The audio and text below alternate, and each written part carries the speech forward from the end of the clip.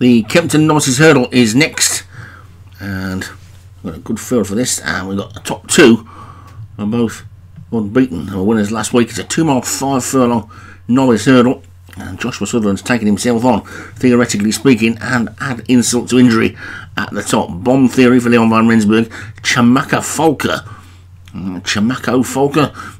Derek Hinton, Lord North for Graham Clutterbuck, Punto Sand, Darren Thompson, Southern Optimist, Craig Beckwith, Substitute David Robertson, Wayward Jester, Leon van Rensburg, Vidma Pool, Darren Thompson, Flamenco Dance, David Hooley, Foxtail Alex Cherry, and Petroglyph Raven for Padraig Hogan. A field of 13, quite a few making their debut, and called in and away, and add insult to injury down on this near side.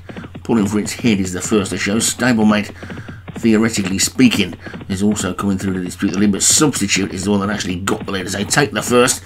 Well, that's now been taken on by Theoretically Speaking. So Theoretically Speaking is in the lead. Substitute is second.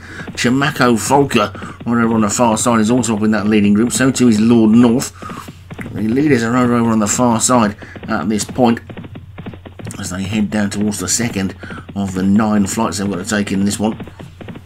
Foxtail is also now moving forward to join that little leading group, but they're basically just one big group again now, maybe with the exception of this leader, Theoretically Speaking, who's gone on by about 3. A line of 3 then, the stablemate to the leader, add insult to injury on the inside, and that one's outside is Lord North, and the red sleeves and the pink and turquoise Substitute with Chamako Folker and the green and yellow on the outside, just tucked in behind them. The Alex Cherry horse with a blue cap this time, Foxtail, as they make their way up the straight and take this flight that'll be the second last next time round. Theoretically Speaking is in the lead, add insult to injury is second. This one will be the last next time, and they get over that one nicely, although Wayward Jester was a little bit untidy. Look at them from the stand then. You can see the different tracks here at Kempton.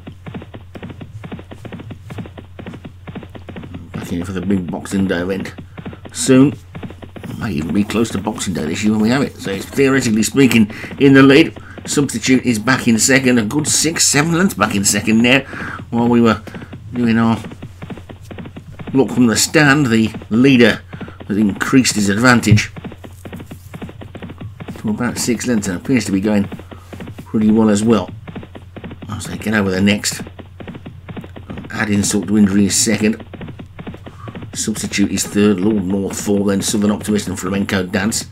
Foxtail tucked in behind them, the Greys Vidma Pool as they get over the 5th. The 4 are struggling at the back include the 2 Leon van Rensburg horses, Wayward Jester and Bomb Theory.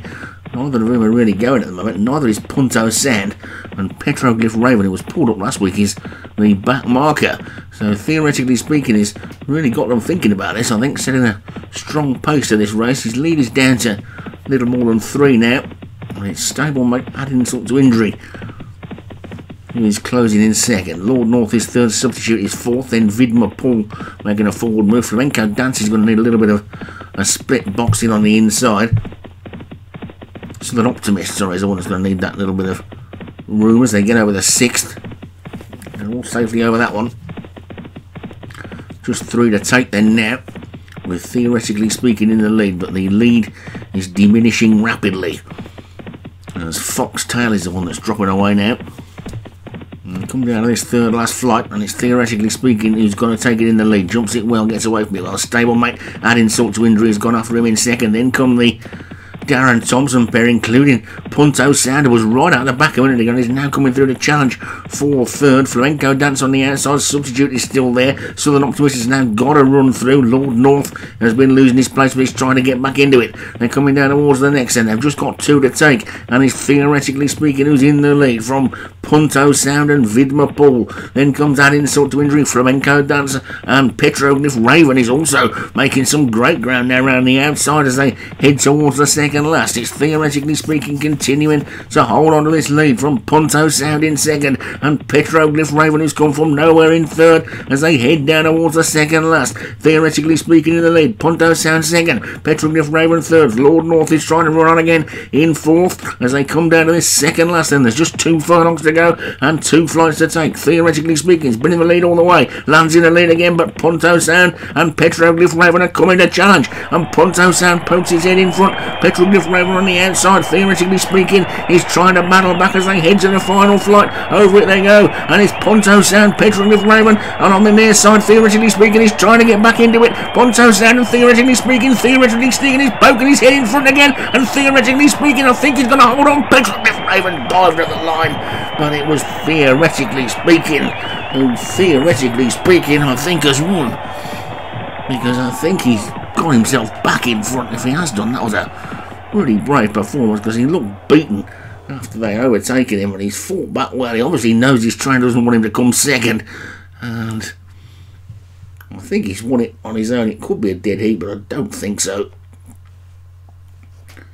It's a win for, theoretically speaking, for Joshua Sutherland. Petroglyph Raven has run a brilliant race anyway in second for Padre Gogan. Punto Sound for Darren Thompson third. Bomb Theory for Leon van Rensburg was right at the back and ran on well to be fourth. And Vidma Paul for Darren Thompson was fifth.